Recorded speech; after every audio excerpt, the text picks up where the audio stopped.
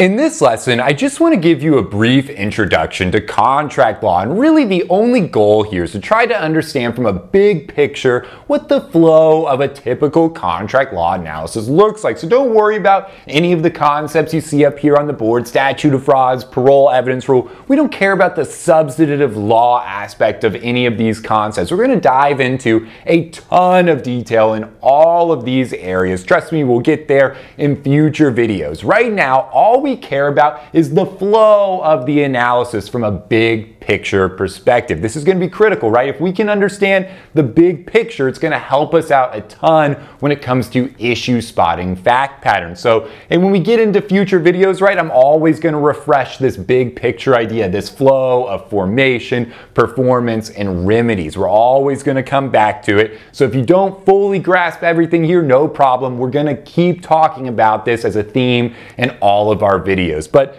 to get started, right, in short, what is contract law? Contract law is simply a mechanism that we use to enforce agreements or a set of promises between usually two people, right? So imagine that I offer to sell you this dry erase marker for $5. You accept. You hand me a crisp $5 bill, but I failed to deliver you this dry erase marker. Well, we had an agreement, right? We had a set of promises. You promised to give me $5. In exchange, I promised to give you this dry erase marker. And you held up your end of the deal. You gave me $5, but I broke my promise to you. I never delivered the dry erase marker.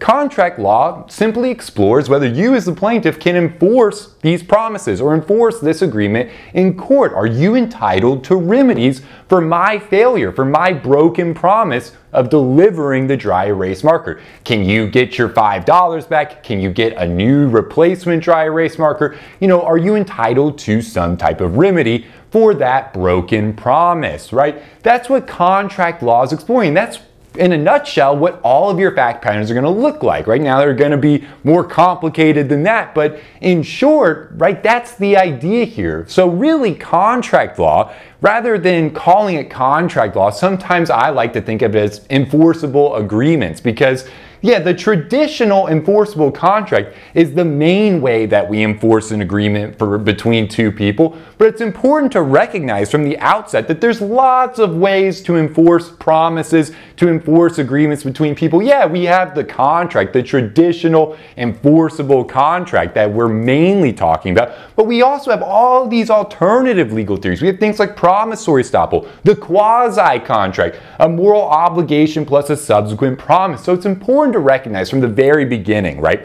Contract law should really be called enforceable agreements, right? Because the traditional enforceable contract is one way, and this is what we're going to spend 90% of our time talking about. In law school, this is what you spend almost all of your time talking about. In the bar exam, this is what's primarily tested. But we do also study these alternative ways you can enforce an agreement. So a lot of times I hear professors and instructors and students using the word contract very interchangeably, and it's maybe not necessarily wrong to refer to these alternative theories as contracts, but I think it can be confusing, right? So in our heads, we want to break this up. So when we're trying to decide on a contract's fact pattern, whether we can enforce an agreement between two people, we want to say, okay, our default standard is the traditional enforceable contract, mutual assent, consideration, defenses, statute of frauds, right? That's our default, the traditional enforceable contract. But we don't want to forget about alternative theories, even if we don't have a traditional enforceable contract. Maybe we didn't have mutual assent, maybe we didn't have consideration, maybe there's some sort of defense that might invalidate the contract. Maybe it didn't satisfy the statute of frauds. Whatever reason, we don't have a traditional enforceable contract. That doesn't mean that it's impossible for the plaintiff to recover remedies. Plaintiff could still recover under an alternative legal theory like promissory estoppel, quasi-contract, or a moral obligation. Imagine that I offer to give you this dry erase marker for free and you accept, but I never deliver this dry erase marker. Well, there's no consideration there, and don't worry about what consideration, mutual assent. Take my word for it, right? There's no consideration there. That's just a promise to give you a gift. So that's never going to be a traditional enforceable contract. But if you relied on that promise to your detriment, you might be able to recover under one of these alternative legal theories like promissory estoppel, right? So the idea here from a policy perspective is we have the default traditional enforceable contract, and this is what we always want to look at first. But the courts say sometimes, even if you don't have a traditional enforceable contract, to prevent unjust outcomes in the sake of fairness and equity, we might allow you to still recover damages, even though you didn't have the traditional contract, under one of these alternative theories. And this is how we come up with promissory estoppel, quasi-contracts, unjust enrichment, moral obligations. All of these alternative theories are rooted in ideas of equity and fairness, okay? So from the beginning, the first thing we want to do, right, we're looking at our contract law fact pattern. We're trying to decide whether we can enforce an agreement or a set of promises between two people. Number one, first question has to be, do we have the formation of a traditional enforceable contract? If we don't, is there an alternative theory that's at play, right? Because there's more than just one way to enforce an agreement between two people. We have the traditional and we have alternative, right? But if we decide that, in fact, we do have a traditional enforceable contract, we have mutual assent consideration, there's no defenses that invalidate the contract, and the statute of frauds is either not triggered or it's satisfied, basically we have a traditional enforceable contract, legit. It's formed, or the fact pattern just stipulates that you do. Sometimes a fact pattern will tell you, look, you have an enforceable contract. It gives it to you. It stipulates it in the facts. Next question is going to be, okay, we have a traditional enforceable contract. Just because we have a traditional enforceable contract, that doesn't mean that the plaintiff's entitled to remedies. There's still this big question of performance. Was the traditional enforceable contract performed? If both sides perform, then there's no breach, which means no remedies, right? So imagine in our example, I offer to sell you this dry erase marker for $5. You accept, I give you the dry erase marker, and you give me the $5. Well, we had a traditional enforceable contract, mutual assent, consideration. Let's say there's no defenses that invalidate it, satisfies the statute of frauds. So we have a traditional enforceable contract. I offer to sell you this dry erase marker for $5. You accept, you pay me $5, I give you the dry erase marker. Okay, so we have a traditional enforceable contract, but both sides, you and I, have both performed our duties under the contract. So there's no breach. So no one's entitled to remedies. No plaintiff here could sue and recover any remedies because we both performed our duties under the contract. Now let's say, same fact pattern, that I offer to sell you this dry erase marker for $5. You accept, you hand me the crisp $5 bill, but when I hand you the dry erase marker, you take it, you go to write on the board with your dry erase marker that I've just given you for $5, and you're going, it has no ink. It's completely worthless, right? Well, in that case, did I perform, right? You obviously performed, you handed me $5, but did I perform on my end, right? And that's something that performance will explore, right? I promised you a dry erase marker. Is there some sort of guarantee that the dry erase marker would actually work, right? And those are issues that we would discuss here under performance. But don't worry about actually solving that or coming to a conclusion there. We'll get into all of that when we talk about these issues under performance. But to end the analysis, right, to understand the flow, if we decide, okay, we have a traditional enforceable contract and we know that one side has failed to perform their duties under the contract. So we have a traditional contract, one side has failed to perform, that side who failed to perform their duties under the contract is in breach. That means the plaintiff is entitled to remedies, right? And we have monetary damages and equitable relief, and you will go through that depending on what the call of the question is. We'll talk a lot about remedies when we get there. Also, there's this idea that the plaintiff has the duty to mitigate damages. Again, don't worry about that now. We'll get there when we talk about remedies. The main point to understand now, though, is this is a three-step analysis. Number one, Do we have a contract? If so, was the contract performed? If one side failed to perform, that party is in breach. What remedies are available to the plaintiff? Okay, it's that easy. It's a three-step analysis. So no matter where you are on a contract law fact pattern, right? 95% of the time, there's a couple issues that might not fall anywhere on this board, but that's very rare, and we'll talk about that completely separately. But for our purposes, almost every issue you're ever going to encounter on a contract law fact pattern is going to fall somewhere on this board, right? And it's going to be your job, and we're going to work on this together as we go through future videos, but it's going to be your job to establish where you are in the analysis. Where are we in the flow? We could be at the beginning, we could be at the middle, we could be at the end. The call of the question is going to give you a lot of clues, right? If the call of the question asks whether there was a breach of contract, right? Breach of contract. This is your call of the question. Well, you know that we're not talking about alternative legal theories, right? Breach of contract is referring to the traditional enforceable contract. So you can basically draw an X through all of these issues, because promissory estoppel, quasi-contract, moral obligations, none of that stuff is an actual breach of contract, right? So if you're trying to decide breach of contract, you know you're going formation, performance, and remedies, right? But sometimes the call of the question or the fact pattern could give you that you have a traditional enforceable contract. If the call of the question asks whether there's a breach of the contract and the facts stipulate that you have a traditional enforceable contract, all that's left to discuss is performance and remedies, right? Did both sides perform their duties under the contract, right? And so we'll get into all of this in a lot of detail and the different combinations, but I'm just trying to illustrate right now that how this works, right? How you take the call of the question and try to identify where you are.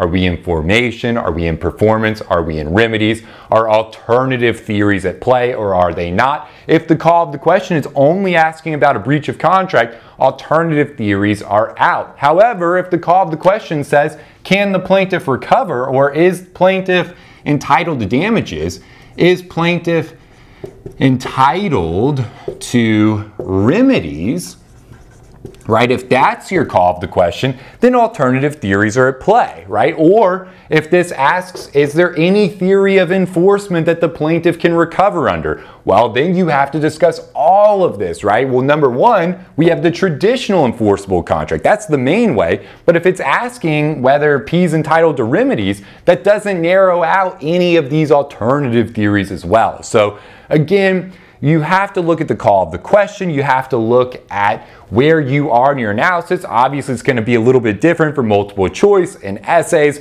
And we're going to go into all of this as we continue and we start really breaking down examples. But right now, the main idea is just to try to understand the big picture, the flow. And remember, usually we're always trying to get at whether you can enforce an agreement. So you're going to fall somewhere in this if you're trying to decide whether an agreement can be enforced. It's your job as step one going to be to determine where we are in that flow. The last thing I'll leave you with here is just some issue spotting checklist stuff. And don't worry, I just want to give you some quick mnemonics acronyms, and this will be in the handout below. But just some quick mnemonics here that I like to use. Again, this is all cat-based.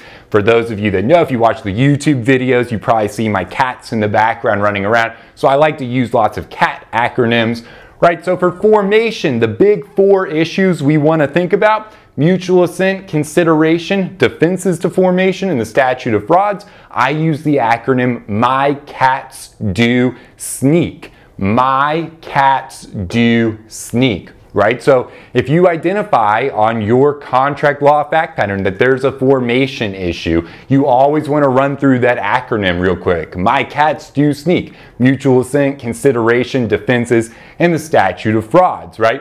Alternative theories. If you're looking and you're like, okay, we don't have a traditional enforceable contract, but I'm trying to find if the plaintiff has any theory of recovery, I want to think about alternative legal theories. The big three are going to be promissory estoppel, quasi-contract or unjust enrichment, and moral obligations, right? I use pouncing quells mice, right? Cats pounce on mice to attack them, right? Pouncing quells mice, promissory estoppel, quasi-contract, and moral obligations plus subsequent promises, right? So that's our big ones there as far as acronyms.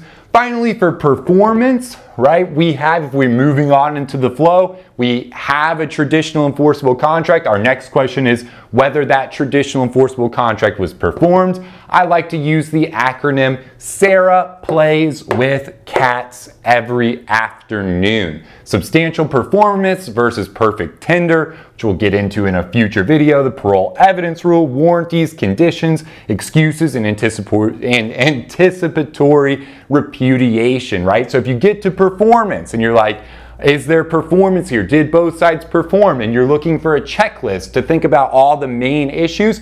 Sarah plays with cats every afternoon. We have this idea of substantial performance versus perfect tender, the parole evidence rule, warranties, conditions, excuses, and anticipatory repudiation. Finally, remedies. Really easy to remember, right? You don't even need an acronym there. It's either going to be monetary damages or equitable relief. And we have this idea of mitigation of damages. You can think of MIM, right? M-E-M. If you want an acronym, you can do MIM. But again, that's very easy. If you get to remedies, it's mostly at that point just going to be calculating, and we'll get there when we get to remedies. But monetary damages and equitable relief are your main two types of remedies. And then we have this idea of mitigation of damages. Plaintiff has a duty to mitigate.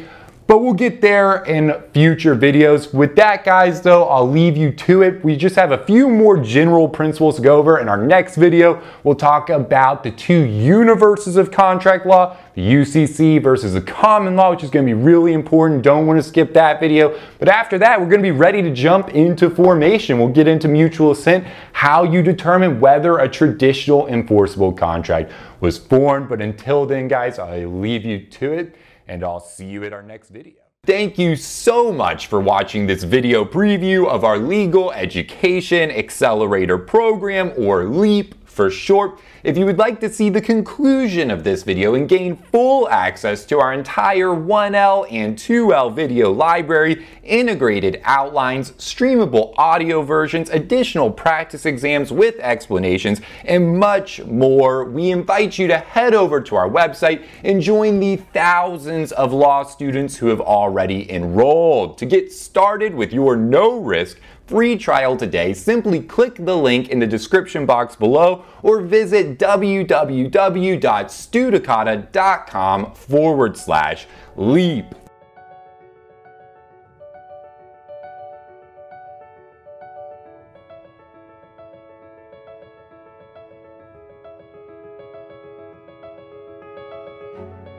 Hi everyone, my name is Serena and I'm currently a law student at South Texas College of Law, Houston. Hi everybody, my name is Shiva and I'm currently a law student at Southwestern. Hi everyone, my name is Michelle and I am a first year student at South Texas College of Law, Houston. I used the Studicata study video series last semester to help me prepare mostly for contracts, and I actually made an A+ in contracts last semester, which I greatly dedicate to the Studicata videos. By using Studicata to help me prepare for my final exam, I was able to score the highest grade out of my class on the final and even have my essay distributed as the model answer. Not to mention I had done quite poorly on the midterm and was struggling throughout the whole course of the semester, understanding the material and keeping up with lectures. Because of the Studicata video lectures, I was able to go into my exams with a feeling of confidence. I didn't have to worry about what the rules of law were or how I was going to organize my answer to an essay question. I would absolutely recommend the Studicata series and their online course materials to anyone. I think that they are not like professor lectures that you might find online or other outside study materials that you may encounter. I think that the Studicata videos really focus on not only ensuring that you understand the material that you're going to encounter on your final, but they also help you to understand kind of the best method for test taking, and they really break down how to approach each problem and the best ways to tackle certain methods on testing, and I think that's really important, and I think it's really special. I don't see that anywhere else in any of the other online resources that I've found. So I would certainly recommend Studicata to anyone who is studying in law school right now. Good luck on your studying, and you're going to do great.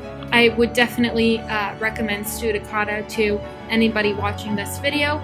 Give it a chance. I'm positive that you will love it, that you will get a lot out of it, and that you will be happy that you gave it a chance. I definitely am. I know I will be using Studicata in the future. And I cannot thank Studicata enough for getting me through my first semester of law school.